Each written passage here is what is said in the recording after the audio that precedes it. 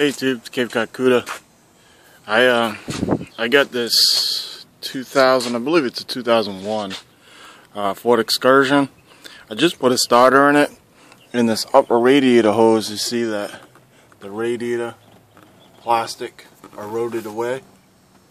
So I went on eBay and I ordered a radiator for it for 90 bucks free shipping. It just came in today, and the box is a little beat up from FedEx. That's where the drain is. It's all beat up, and this is where that hose is. I can see some other dents in the box. Right here is another plug where the lower radiator hose goes. That's beat up too. So I'm gonna open this up and see how bad damaged it is.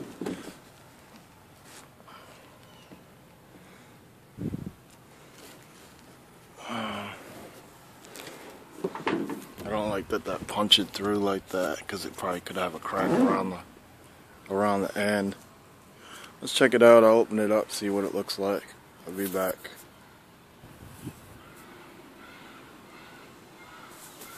Well, I got the box open. Doesn't look like it's damaged so far.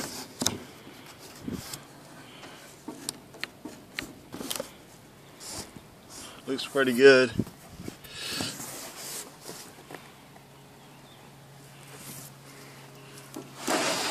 This had punctured through the box. I don't see any cracks around it. And then that's just damaged, but the reservoir part doesn't look damaged down in here or nothing.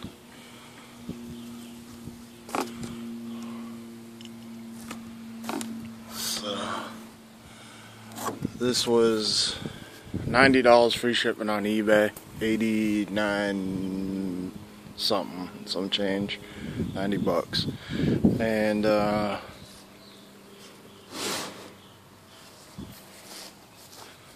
see.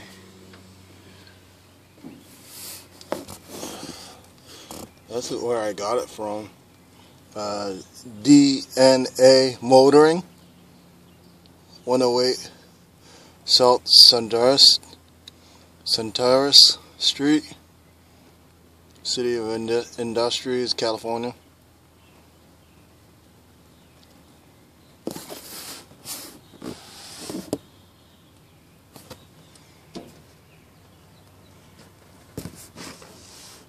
Part number. It's like 90 bucks. Ain't bad. So it's not damaged. Now I get the fun task of putting it in the truck.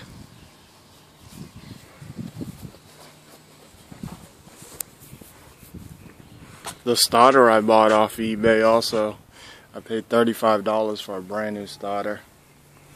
The starter, they wanted like $140 locally. And your core charge, and your core. The radiator, I can't remember what the radiator was. Probably around 200 bucks. I can't really remember. It was either $150 or $200 locally. I looked it up on eBay. It was 90 bucks. So I just fixed this, and this is the 5.4 Triton motor. And to do that starter, I had to take the inner wheel well out. So I got to put this inner wheel well back in. You have to take this inner wheel well out to get to the top bolt on the starter. So, starter's right there.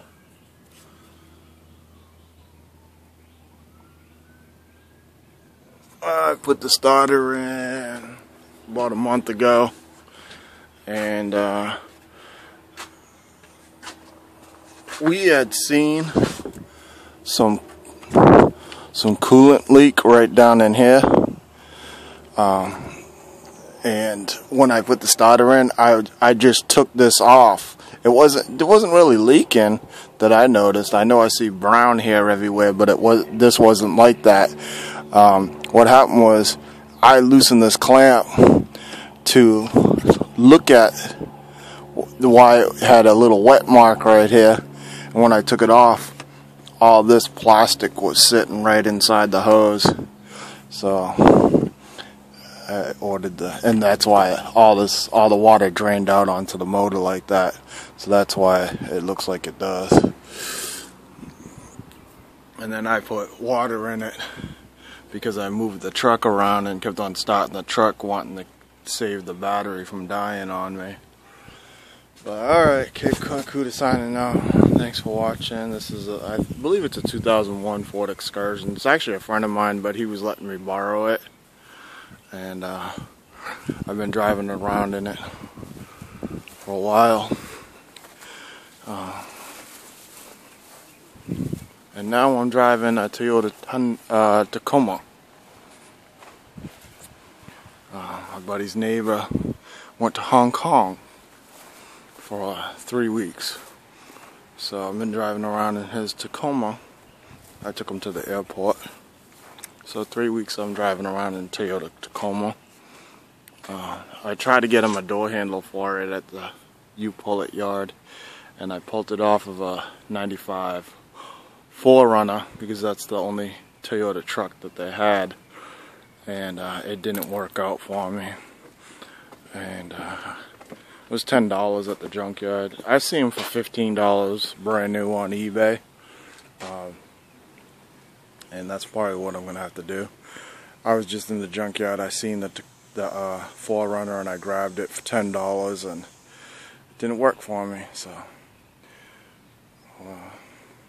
I can get my money back on that, $10. Use it as a credit if I want. They'll give me cash back though. And then I'll order this one for $15. Thanks for watching. Cape Cuda signing out. Ford Excursion radiator. It's only a single core radiator. Big radiator. It's only a single core. Same as the diesel trucks. And none of the junkyards around here had it actually. I was told it was the same as the diesel truck from the 5.4 and the diesel and the F250 diesel. Thanks for watching. Bye.